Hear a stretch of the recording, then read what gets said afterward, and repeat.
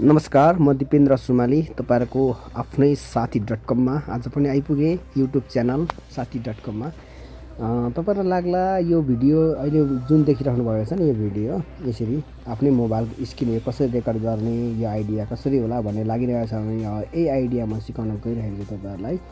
त्यति गाह्रो छैन आइडियाहरु गर्नको लागि। तपाईहरुलाई धेरै जनालाई यो आइडिया थाहा नहुन सक्छ, आइडिया थाहा भएकोहरुलाई पनि त्यहाँ भित्रको सेटिङहरु त्यति थाहा नभएको हुन सक्छ र पुरै थाहा भइसकेको छ भने पनि तपाईहरुले यस्तो साथीहरुलाई नजान्ने साथीहरुलाई सिकाउनु हुनु आग्रह गर्दै म पनि यो आइडिया सिकाउन चाहन्छु तपाईहरुलाई।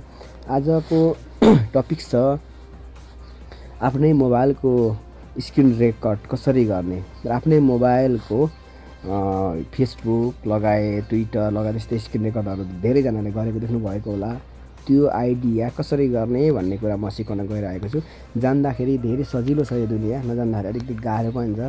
त्यही गाह्रो र सजिलो भित्रको आइडियालाई म जानेको कुरा तपाईहरुसँग बेला बेला शेयर गरिरहन्छु र तपाईहरुको सामु म आइरहन्छु। तपाईहरुको माया सद्भाव एकदमै बढिरहेको छ। यो मायाहरु म अझै पाइरहँ भन्ने चाहना गर्छु र मेरो युट्युब च्यानल साथी.com लाई लाइक, कमेन्ट, शेयर र सब्स्क्राइब गरेर अमूल्य सहयोग गरिदिनु हुन अनुरोध गर्दै म तपाईहरुको इच्छा बमोजिम भिडियो कुन तरिकाले यस्तो खालको स्क्रिन रेकर्ड कसरी गर्ने भन्ने आइडिया म सिकाउन चाहन्छु। सबैभन्दा पहिला हामी यसको लागि प्ले स्टोरमा जानुपर्छ। यहाँनेरि यो प्ले स्टोरमा क्लिक गरेपछि हैन धेरै छन् यो स्क्रिन रेकर्ड गर्नेहरु। अब मोबाइल अनुसार फरक पनि हुन सक्छ, तर स्यामसङ मोबाइल लगायत अलिक एन्ड्रोइड मोबाइलमा धेरै सजिलो हुने मोबाइलहरु चाहिँ भनेको स्क्रिन रेकर्ड भनेको चाहिँ मोबिजेन हो। मोबिजेन सर्च गर्नुस् हैन। मोबिजेन सर्च गरिसकेपछि यहाँ क्लिक गर्नु, यहाँ आइसकेको छ। यो मैले डाउनलोड गरिसकेको हुनाले यहाँ ओपन देखायो। यहाँ डाउनलोड नगर्नु भएको साथीहरुको लागि चाहिँ यहाँ इन्स्टल गर्नुपर्ने हुन्छ हैन। मैले ओपन गरेर देखाएँ तपाईहरुलाई सजिलो तरिका हेर्नु होला है। ओपन भइसकेको छ। यसलाई ओपन गर्ने अनि त्यसलाई ओपन गरिसकेपछि अब यो रेकर्ड भइसकेको हो। यसलाई ओपन गरिसकेपछि यहाँनेरि क्लिक गर्ने, यो सेटिङमा क्लिक गरियो। यो सेटिङमा क्लिक गरेपछि अब तपाईलाई कस्तो खालको बनाउने तपाईलाई फेस देखाउनु मन छ भने यसरी अब तपाईलाई यहाँ आफ्नो यसरी स्क्रिन रेकर्ड गर्दा गर्दै अहिले मेरो फेस देखिएको छैन। स्क्रिन रेकर्ड गर्दा गर्दै आफ्नो फेस देखाउनु मन छ भने यहाँनेरि डिसेबल छ, यसलाई डिसेबललाई इनेबल गरिदिनुहोस्। इनेबल गरी यहाँ देख्नुभयो नि मेरो फोटो देख्नुभयो, म कसरी रेकर्ड गर्दैछु भनेर देख्नुभयो। अब यो उसलाई यसलाई यो चार पाटेलाई गोलो बनाउनु मन छ भने यहाँनेरि क्लिक गर्नुस्।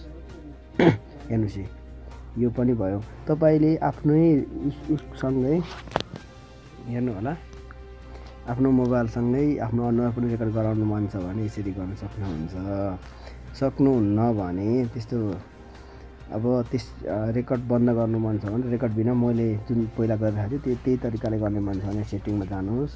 अब यो फेस क्याममा क्लिक गर्नुहोस् अनि त्यसपछि यो डिसेबलमा यस्तो गरिदिनुहोस्। हेर्नुहोस् भयो। अब यो तपाईको फेस देखिएन। अब तपाईको अर्को आइडिया के छ भने साउन्डलाई रेकर्ड गर्ने कि नगर्ने भन्ने कुरा चाहिँ यहाँ जानुस् हैन। अब कस्तो खालको गर्ने के गर्ने भनेर अब इनेबल गर्नु भने तपाईको साउन्ड रेकर्ड हुँदैन, भिडियो मात्रै रेकर्ड हुन्छ हैन। यो इनेबललाई डिसेबल गर्नुभयो भने इनेबल गर्नु भने तपाईको अहिले जुन मैले बोलिरहेको छु त्यसरी रेकर्ड हुन्छ। अब यसको अर्को कुरा के छ भने काउन्टडाउन भनेको चाहिँ तपाईले रेकर्ड गर्दाखेरि अब काउन्टडाउन 3 सेकेन्ड भनेको छ। 3 सेकेन्ड पछि रेकर्डिङ हुन्छ जुन हुन्छ नि। अनि अर्को आइडिया स्टोर पाथ भनेको छ। यो स्टोर चाहिँ तपाईको केमा लाने, आफ्नो मेमोरीमा सेभ गर्ने हो कि यसरी अब आफ्नो मोबाइलको उसमा सेभ गर्ने हो कि यसरी यस्तो हुन्छ हैन। अब अर्को पनि आइडिया म देखाउन चाहन्छु तपाईहरुलाई। यसरी तपाईको यो यसरी नै रेकर्ड भइरहेको छ। अब यो आइडियाहरु तपाईहरुलाई लगभग आइडिया सिकिसक्यो। त्यति गाह्रो छैन यो रेकर्ड गर्नलाई। अब तपाईँले फेसबुकमा पनि यसरी रेकर्ड गर्न सक्नुभयो, फेसबुक पनि यसरी रेकर्ड गर्न सक्नुभयो, हेर्नु होला। फेसबुक पनि यसरी रेकर्ड गर्न सकिन्छ, यसरी आफ्नो जस्ताको त्यस्तै यसरी हेर्नु होला। अनि तपाईँले जे भन्नु त्यही रेकर्ड गर्न सक्नुहुन्छ, एकदम सजिलो। तपाईँलाई यस्तो केही कुरा साथीहरूलाई सिकाउनु, फेसबुकको कुराहरू केही अथवा मोबाइलको कुरा केही सिकाउनु पर्यो भने यसरी भिडियो टक्क बनाएर पठाउन सक्नुहुन्छ। अब एउटा रिक्वेस्ट गर्छु तपाईँहरूलाई, यो रिक्वेस्ट मानिदिनु होला। तपाईँलाई यो भिडियोको हैन सब्सक्राइब यहाँनिर सब्सक्राइब यहाँनिर लाइक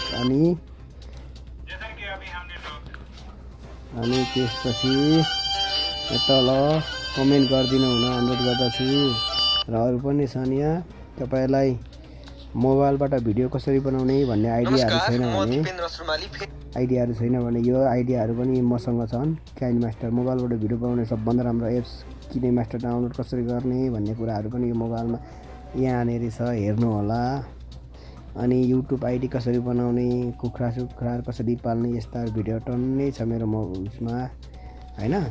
भिजिट गरेर मेरो साथी.com मा भिजिट गरेर अनि सब्सक्राइब गरिदिनु होला, लाइक गरिदिनु होला, कमेन्ट गरिदिनु होला भन्दै म बिदा हुन चाहन्छु। आजको यस भिडियोले तपाईँहरूलाई केही उपलब्धि भयो भन्ने चाहनाको साथमा म बिदा हुन चाहन्छु। दिपेन्द्र सुनाली, नमस्कार। अर्को भिडियो लिएर आउने बाचाको साथमा।